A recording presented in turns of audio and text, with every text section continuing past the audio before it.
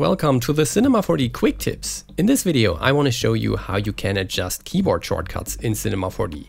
So in this case I want to be able to toggle the viewport depth of field via shortcut, so I have to assign one. And the way I can do that is by going to Window, Customization, Command Manager. And here I can search for the command that I want to assign the shortcut to. So in this case I type in depth and here we go. Now I can adjust a shortcut simply by typing it in here. So I can use just a single key shortcut like tab for example, or I could also use a multi-key shortcut like for example NY, and this will be displayed like so.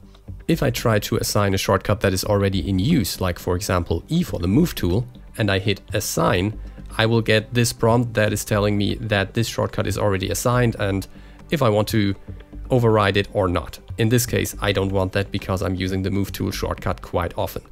So in this case, I'm going for tab. And now I could even restrict that shortcut to a specific manager. So whenever you have the mouse cursor hovering over a specific manager, this would be the restriction.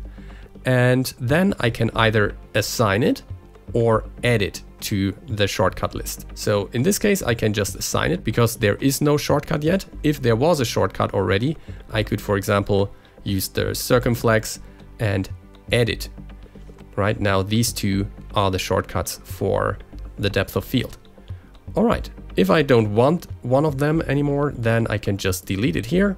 And here we go. Now only tab is the shortcut for depth of field. Let's try this out. I'm hitting the tab key and you can see that it works perfectly.